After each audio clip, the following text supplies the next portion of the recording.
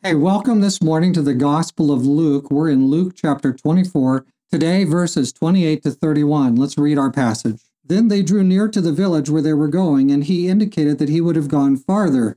But they constrained him, saying, "Abide with us, for it is toward evening, and the day is far spent." And he went in to stay with them. Now it came to pass, as he sat at the table with them, that he took bread, blessed it, and broke it, and gave it to them. Then their eyes were opened, and they knew him, and he vanished from their sight. So as we saw previously, this was Jesus himself. He was crucified, buried in the tomb. He's risen from the dead, and now it's the first day of the week, and everybody's sad, and they're going home here, and Jesus catches up with this group of sad sack people walking along the road. He explains to them in all the scriptures things that refer to Jesus as being Messiah. He's strengthened their faith, and they still don't know it's Jesus. And they invite him to spend the night with them, and they want to, what they want to do? They want to talk some more. They want to listen to Jesus teach some more, don't they?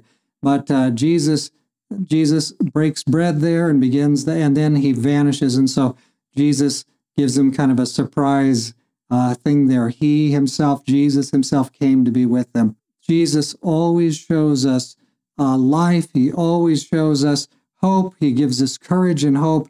And just that's what he did with this group of discouraged disciples on the road to Emmaus. This was a pretty shocking thing, and they went from total disaster, total depression, all the way up to extreme joy, because they realize now that the grave couldn't hold him. Jesus is alive, and there is hope forevermore. And there's hope forevermore for you and I. Let's pray. Dear Father in heaven, thank you that Jesus is risen from the dead. Thank you that the things in the scriptures do point to him. Thank you that we can come to know him. And thank you, Lord, that we can be his followers even today. We want to be encouraged and have hope. And here we see one way that Jesus did that. Help us to be encouraged and have hope. Now we ask for this in Jesus' name. Amen. So I hope you're encouraged and you have hope.